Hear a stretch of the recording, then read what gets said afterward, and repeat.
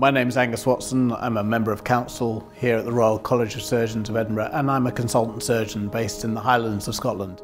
I'm also the convener of the skills competition for medical students. We're here in the college running the final. It's an absolutely amazing feeling to be amongst these wonderful young trainees who are so passionate about becoming the surgeons of the future. Each and every one of them who are here today is a winner. They've won their own local heats in their own medical school, so we really have got the creme de la creme, as they say. So we have 38 medical students upstairs. We've got a whole variety of skills, from essential surgical suturing, stitching, laparoscopic keyhole surgical skills, practicing their anatomy, putting orthopaedic instruments onto fake bones. We also have the game of operation, so they're practicing their fine dexterity by picking up little toys out of the game.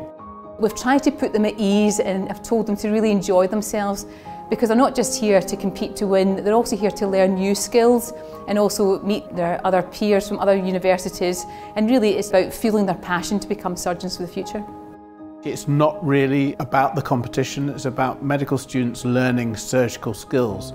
A lot of people, I think, put off saying they don't have the dexterity to do surgical procedures, but actually when they start practicing, they know that surgeons aren't born, surgeons are made. If we get one medical student who's taken part of the competition this year to choose surgery as their profession, then I think we've done our job. We're not attracting women into the profession, and that's a great worry, particularly for myself, because actually 65% of the medical students in the country now are women, and if we're not getting women coming into the profession, then we're missing out on some of the really passionate trainees. The winner of this year's Royal College of Surgeons of Edinburgh skills competition is Richard Hoon. Richard's from Newcastle University.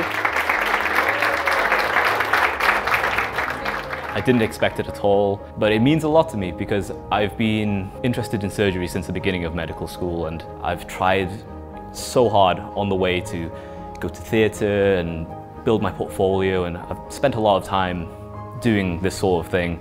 And to come to an event like this, to come away and win is unbelievable, really. So I'd like to congratulate the winner of today's competition. They've done fantastically well through the rounds and performed excellently today in the final. And I think this is just the beginning of a really promising career in surgery.